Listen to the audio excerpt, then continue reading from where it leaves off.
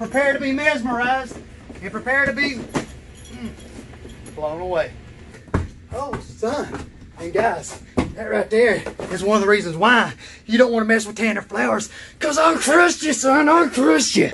Hey, my local branch manager at my pest control business, he knows everything about crawl spaces, and he told me if you put something over the magic 3 to 4 inch window, it's breaking state code. And let me tell you something, if you got a problem with the way I conduct business and the way I handle things, be my guest like I'm always telling you. Go get rooked by one of them other companies that's out here rooking somebody right now as I'm recording this friggin' video trying to teach all you people about how to not get rooked. Be my guest. Call up some local normal company and get you a normal job. And once you get done with that job and you see what that piece of crap looks like, come back and look at this video right here and let me just shove all this fine quality perfection right up your friggin' butt. Enjoy that crap job you got, brother. Woo! This crawl space, just like all of our other projects that you've ever seen here at Tennessee Technicians, will be below 50%, and it will stay below 50% year round, or by God, my name ain't Tanner Flowers. Woo! And it's awesome driving to this job site because you literally got to drive through a forest just in order to get here. Man, wait till I go up this driveway, I'll show you. Last time I tried to go up this a little too slow, and I had to stop and put it in 4-wheel drive. So let me see if I can get a little momentum here. Come on, baby. Come on, baby. Come on, baby. Oh, we're spinning a little bit. But wait until you see this view, guys. Man, it's gonna blow you away. So my new buddy Art here, he and his wife, they just moved here recently all the way from way out in California. And I believe they said the place was called Paradise, and it was where they actually had the worst wildfires ever last year or whenever it was. They lived like 10 minutes away from the heart of where those fires were just like burning up everything. And they packed up ship, guys, and they moved all the way from way out there on the west coast all the way over here on the east coast. And look at this view that they got, guys. These are the legendary Chilhowie Mountains behind us, also known as the Cherokee National Forest. One of the best areas around, guys, for anyone that enjoys mountain biking. Right over here at the Chilhowie Trails is some of the best mountain biking in the entire area, guys. Also home of the Olympics way back in 1998, where they did all the whitewater rafting, the Ocoee River. It's literally, I can almost throw a rock and hit it from right here where I'm standing. And Mr. and Miss Widener picked a beautiful home right here in Benton. And guys, this house, after moving into it, they quickly realized that they were experiencing a moisture problem. Now, some of the things that we had to address inside this home before we could even begin our encapsulation work was an inside perimeter French drain system, all leading to a basin that is all sending water right out that discharge line, right over here to a pop-up drain where all of that water that was getting inside that crawl space is no longer an issue inside the crawl space. Also, this foundation had 0 foundation vents, and we had to cut 2 of them in for our humidistat fans. So once I show those to you from inside the crawl space, the one is discharging right here. And we actually had so much dirt backfill on the other side of this home that we had to purchase one of those metal wells to bolt up on the side of the foundation here to prevent any of the dirt backfill from coming back atop our new vent area. So if you look way down right here in the bottom of this right here, right now there's a ton of air blowing up outside of that. That's because that's what the exhaust is coming out of from the crawl space now, guys. And this system that I'm getting ready to show you, it's not even been running 24 hours yet. Drew just walked out of this crawl space, he and Misty, yesterday afternoon. The system's been running now just shy of 24 hours.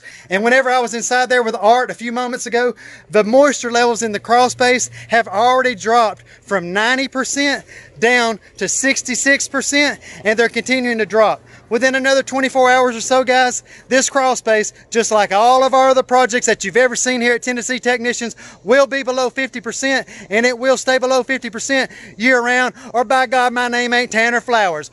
Woo!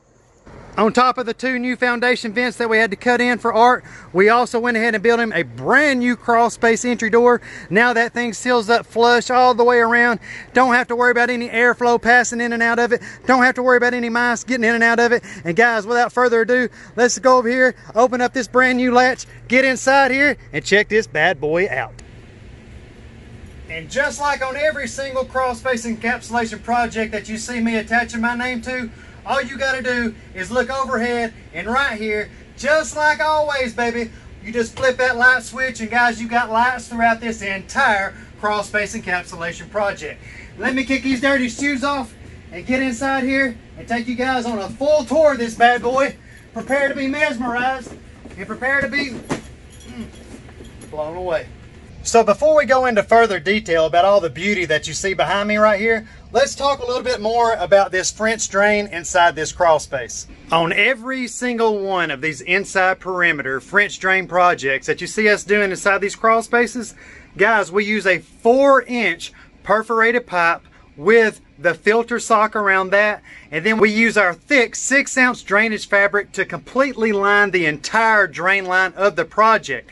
And speaking of drain lines, just like on all the rest, guys, it goes all the way around the inside perimeter of this crawl space, making its way completely around from corner to corner, all the way back down over here to our basin point. And right here at the basin, you have connection points coming in right here as well as right here for the 4-inch line. And all that water is sent down inside this basin area, which is housing our sump pump, which Drew already has sealed up tight, so I'm not going to mess with it. But as the water level inside here builds up, it will trip the float switch on the side of the pump and send all of that water up and outside the home where I was showing you a few moments ago, so that any accumulated drainage water that was once entering this home is no longer a problem anywhere inside this entire crawl space. Let's carry on. And before we head on down this crawl space, guys, I want to make note of something. On all of the duct lines here, when I did this initial inspection a few weeks ago, every single duct line inside this crawl space was completely raining. All of this over here, this was a rain fest, guys. It was a thunderstorm. And I went ahead and went to the HVAC store. I bought Art a brand new drip pan right here. And if you'll notice, now guys, keep in mind, like I've already told you, this system has been running less than 24 hours. And look already, look on the bottom of these duct lines right here. I see barely a little bit right here left. That one is completely dry. And over here on the sides of this main unit, it is barely dripping over here on the corners. There's still some condensation occurring right here. That's why I'm glad we went ahead and got this drip pan, and Drew plumbed that drip pan in over so that it goes over here and connects into the existing condensate line of the system. However, just note, in about another 2 days, none of this condensation that you see visible that's left over right now within the first 24 hours will be left visible at all. And I would not be surprised at all if that complete puddle of water that you see under there right now is not only completely dry, or maybe even down to the size of your fist by this time tomorrow. Went from having a house built on a slab out there in California to getting out here in Tennessee with a crawl space foundation. And you might not have to worry so much about the wildfires over here in East Tennessee, but you do got to worry about moisture inside your crawl space. So for all of you new homeowners that are just moving to the East Tennessee area, if you too have purchased a home with a crawl space foundation and you too are quickly finding out you have an extreme moisture problem underneath your home, maybe your hardwood floors are bucking up all over the place, maybe doors have gotten real hard to open and close for you. Speaking of, Art had one inside here that connected to the kitchen. When I did this inspection, that door would hardly even close. You had to yank the crap out of it almost with both hands. Just a few moments ago, while I was inside there talking to Mr. and Miss Widener, I went over there to that same door, grabbed it with 2 fingers, pulled it to as easy as pie. Less than 24 hours, guys. Just wait till this system's been running around 1 week. And if this happens to be the first crawl space encapsulation project video that you have ever seen from us, what you are looking at, guys, is a 20 mil fiberglass reinforced poly, and we run that poly all the way along the entire floor system of the crawl space, up around all the piers, and up every single wall, all the way to the top, where we straight edge it off, and where all you ignorant bug people can still see your termite mud tube going up over here that you think that you can't see if you have a magical 3 to 4 inch termite window that my local branch manager told me about. Hey, my local branch manager at my pest control business, he knows everything about crawl spaces, and he told me if you put something over the magic 3 to 4 inch window, it's breaking state code. Here's everyone a better shot of the piers inside this crawl space. And as you get over here making your way to the other side of this foundation wall, we had an additional crawl space section over there that we did have to get inside there and do our inside perimeter French drain. And whenever we do those areas like that, we connect those to the main inside perimeter drain by core drilling at both points right there so that the water flow can connect at those sections. Oh. Guys, real quick, I want to show you something. If you look overhead, notice these aren't normal, just normal floor joists. These are the I-beams. And one of the things that I like doing whenever a customer has I-beam floor joists is a fun little workout where you just reach overhead right here. Most people couldn't do it if they wanted to. I'm not even going to use my feet here. Check this out. Woo! Oh man. Oh son. And guys, that right there is one of the reasons why you don't want to mess with Tanner flowers. Cause I'll crush you, son, I'll crush you. To me, it's always a crazy thing whenever you're dealing with a home this high up on a hill and you go inside the crawl space and you still see standing water. Most people wouldn't believe that that's even possible. But that wall right there behind me, when I did that initial inspection, they had standing water all the way down it from one end to the other. It hadn't rained here in several days before I did that inspection. And guys, at the time of doing it, you could still see tons of wetness in the bottom of the foundation, which I'm sure that you guys were able to see whenever I showed you the before pics. Wait, have I not inserted any before pics on this job yet? Crap! Guys, take a look at what this thing right here looked like before we got started. Sorry about that, guys. I always like to put the before pictures in the video before I even show you guys what the finished project even looks like. But here we go on with the inspection photos. Look at all that condensation. Look at all that was built up on top of the ground. And you know, whenever I went to crawl inside this crawl space, with it being way up on top of this hill like you've seen, I didn't expect to see any standing water issues. But look at that right there. Look at the remnants of where that water has been all the way down through there. And then also, as I'm making my way around the crawl space, be looking not only at the water that is on top of the poly, but look at those hollow blocks. Look at how damp they are. And one of the reasons for that is because of how high the actual dirt backfill is on the outside of the foundation over there along that actual side of the house. Now, as we make our way throughout the crawl space here, you'll keep seeing remnants of the water. And after seeing all of that, I knew that we needed to address that issue before we did any of the encapsulation work itself. And then we got back over here around all these soaking wet ducts. I'm about to step out of the crawl space now and get back with the finished video. You know it, every time. Would you expect anything less? Do you think you wasn't going to see perfect when I opened that door? You knew you was going to see perfect, baby. You know what to expect on a Tanner Flowers project. And guys, I got some more crazy news for you regarding this project right here. I got a message, I don't know, maybe like 2 weeks ago from a girl. Now, this girl's like, Tanner, if you need any help on any of your projects, please let me know. I'd love to start working on these projects. And I'm sitting there in my head, I'm like reading this message and I'm going, what the crap is a girl messaging me for wanting to come work on one of our projects? Guys, it might look like a thing of beauty right now, but in case you don't know, this is some of the hardest physical labor you could ever even think about doing, guys. How many people you think's raising their hand volunteering to go work in a crawl space in the morning? I promise you, not too many. So I thought about it for about 2 days, and I thought, you know what? I'm gonna call old girl up. So actually, I messaged old girl up. Her name's Misty. So I'm like, Misty, if you want to work, come on over here to this job site. We're doing an inside perimeter French drain and get started. Meet Drew there in the morning. So guys, she's been working with Drew for about the past 2 weeks. And every day it seems like I've been getting a different message of Drew bragging on her. He says that this girl has got more energy than Mike Rickard. And let me just go ahead and tell everybody watching, all the years of me owning Tennessee Technician, since I started it in November 2005, I ain't seen nobody have more energy than Mike Rickard. So Misty, congratulations. You got Drew Burt convinced that you got Mike beat. So Mike, whenever you see this, I'm sorry buddy, but the girl's taking your trophy. And right here in front of me now is the humidistat fan that is on this side of the foundation wall, whereas on the outside is where we have that super deep vent.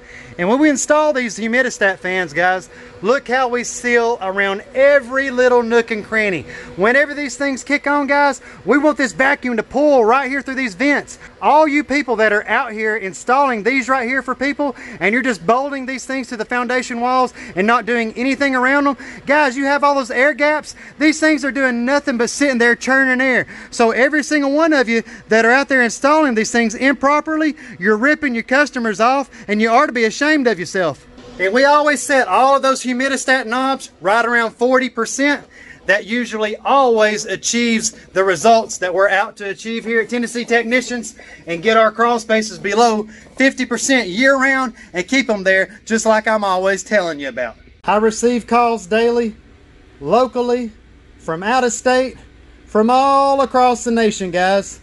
And I'm always told that I'm the only contractor that they have called that charges a consultation fee just to come out and give you a price on a project. Well, that ought to be telling all of you watching a little something right there. And if you don't want to pay that $250 consultation fee, that goes 100% towards your total project cost. Be my guest, call up some local normal company and get you a normal job. And once you get done with that job and you see what that piece of crap looks like, come back and look at this video right here and let me just shove all this fine quality perfection right up your friggin' butt. Enjoy that crap job you got, brother. Woo!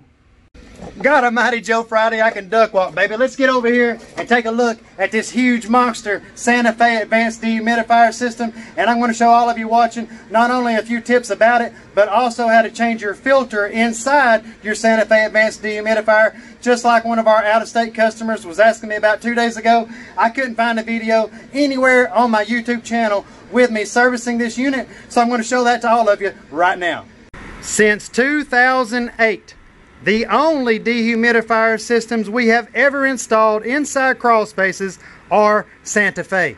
And we only install this unit that you see right here before you, the Santa Fe Advance, and the smaller unit we sometimes install called the Santa Fe Compact. Now, couple things to take note of with your dehumidifier system.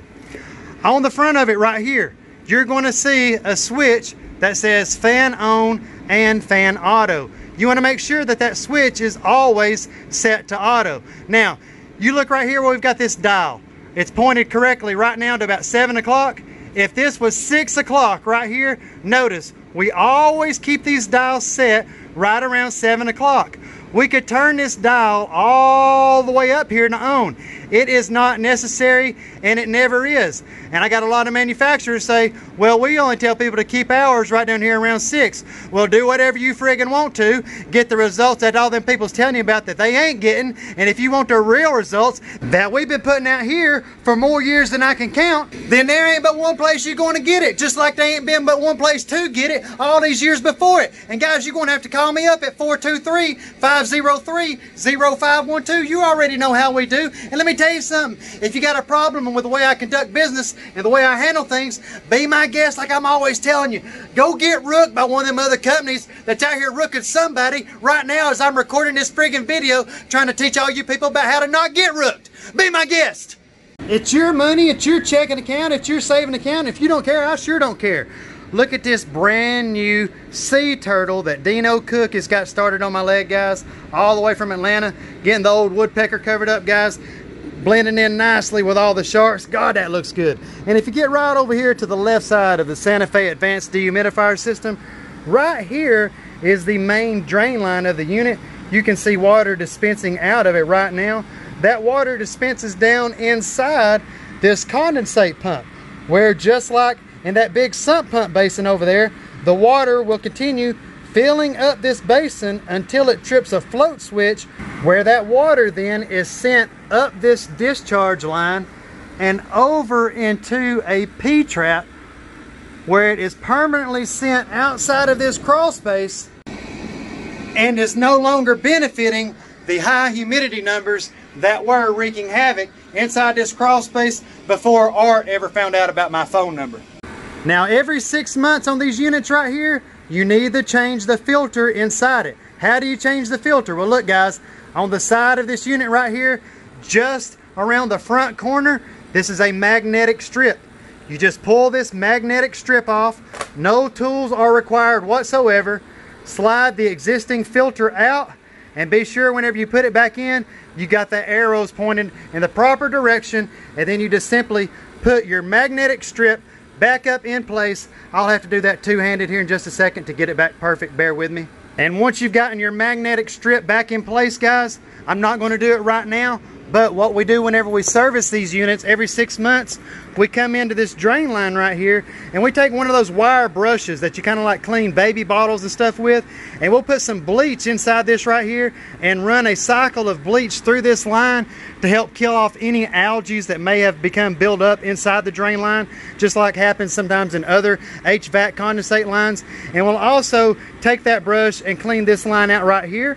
You can also undo this one bolt right here and then clean that discharge point out as well, and then connect the bolt and tighten it back up. So guys, other than changing the filter in the unit every 6 months and cleaning out the drain line right there of the discharge point, that's all the service that is involved on the Santa Fe dehumidifier systems on both the advanced unit and the compact unit as well. All of the lighting that you see overhead here on this project is the same LED lighting that we install on all of our crawl space encapsulation projects, and it is always installed, all wiring and lighting, by none other than my father-in-law, William Austin, who also does all of our outlets as well for our humidistat fans, and the outlets for our dehumidifier systems, and the outlet for our sump pump. So big thanks to Willie. I appreciate you as always, and thank you for doing a tremendous job, just like you guys always do. I appreciate it. Here is our second and final humidistat fan on this project, and once we turn this corner right here to our left, we're going to be making our way back up to the crawl space entry of the home. And as we get up here closer to these duct lines, remember, before it looked like I'd sprayed them all with a water hose. Look how much drier they are right now. But like I told you on the other side there, I do see a small bit of wetness. Actually no, I don't see any wetness at all right here. So think about that, guys. Look at that, all the way down that line right there. There is not a single droplet of water. Look here, under this right here, no water, no water, guys. This was all soaking wet, I'm telling you. So all you people that are having all your duct lines sweating in your crawl spaces right now, and I'm telling you, for everybody watching, it's July the 16th or 17th, 2020. If you live anywhere remotely close to me here in Cleveland, Tennessee, or Chattanooga, Tennessee, guys, you can rest assured, if your crawl space ain't been done by us here at Tennessee Technicians, and you get inside it right now, don't believe me, go crawl into there and look with your own two eyes, you're going to see water droplets along every single piece of ductwork in your crawl space, and all of that water that's dripping off of those duct lines, guys, and all that water that's coming up from that ground, and all that water, or excuse me, all of that condensation that's occurring at every single crack, vent, crevice, opening of any kind of your foundation, all of that moisture is left to go nowhere but to be absorbed up inside your floor system of your home. That's what causes all the problems. That's how come by the time most of you even realize there's a problem that even exists, it's usually a major problem that's got to be addressed. Call me, guys, before that happens to you.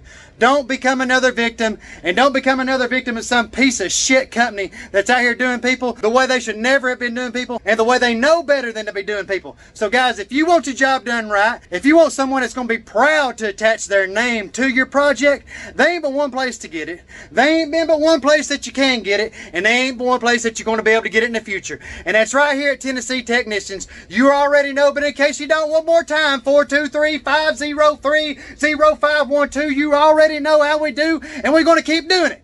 If If you got any wildlife problems, contact me right now. We get all them nuisance animals out of your house. You got any stumps you need ground? Visit us online at clevelandtnstumpgrinding.com. Got any custom ponds and waterfalls you've been wanting to put in your front yard, backyard, side yard, whatever kind of yard you want to put it in, hit me up at pondartist.com. And guys, if you're in the market for a rental property, hit me up. I'm selling a couple of my rentals. We got a new construction for sale right now next to Home Depot. I got another flip house for sale on the south end of town. I'm house rich, guys. If you want a house, if you're in the market, contact me. Guys, I'm out. I got to get on down the road. We'll talk to you in the next one. Thanks for joining me. I appreciate your time. Talk to you again soon.